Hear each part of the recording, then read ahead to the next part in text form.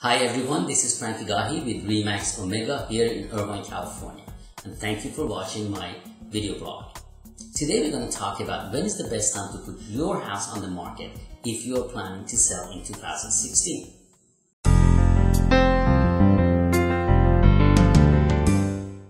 Before I start, I would like to draw your attention to the two buttons on the right side of your screen. The market evaluation button will provide you a free market evaluation on your home.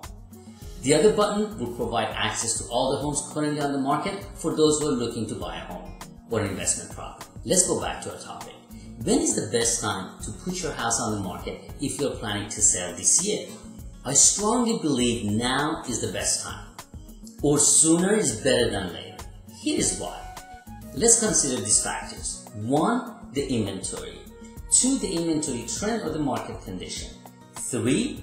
Interest rates. 4. Any possible wildcards, which I think we're going to have a couple of them for this year. Let's start with the inventory.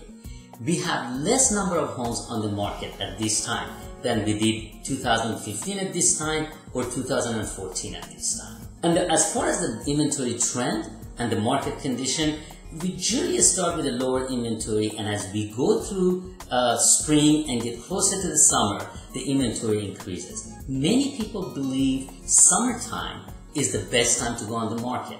As a result, many homeowners put their house on the market. You'll get more listing on the market than the market can absorb. What happens? Sellers start competing with other sellers by reducing their price in order to get the home sold. Number 3 would be the interest rates. Interest rates right now are lower than what they were before the end of 2015.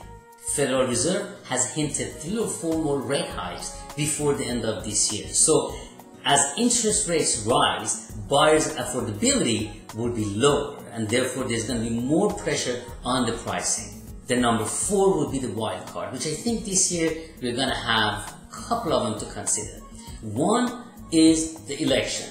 As we get closer to the nomination and as we get closer to the election time, there will be more uncertainty, and there are going to be a certain percentage of the buyers that are going to sit on the sideline waiting to see what the outcome of the election is before they could decide to buy or not. So we're going to lose a percentage of buyers due to the uncertainty of the election. In addition to that, we have the uncertainty of the global market as the second wild card. And with what's happening with China, with Europe, and in the emerging markets, there is more and more uncertainty developing that what is going to be the impact on us. That by itself is going to have some more buyers sitting on the sideline. So considering these conditions, I strongly believe if you are planning to sell in 2016, now is the best time, or sooner is better than later.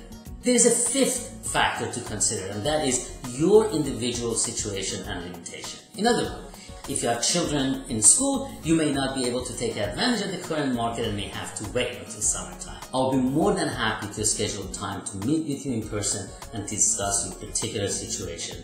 Possibly take advantage of our private listing program to maximize your selling price. I want to ask you all, if in case there is any topics that you are interested in, please email me or call me, and I'll be more than happy to address it in my future videos. Again, thank you so much for watching my video blog, and remember, who you work with matters.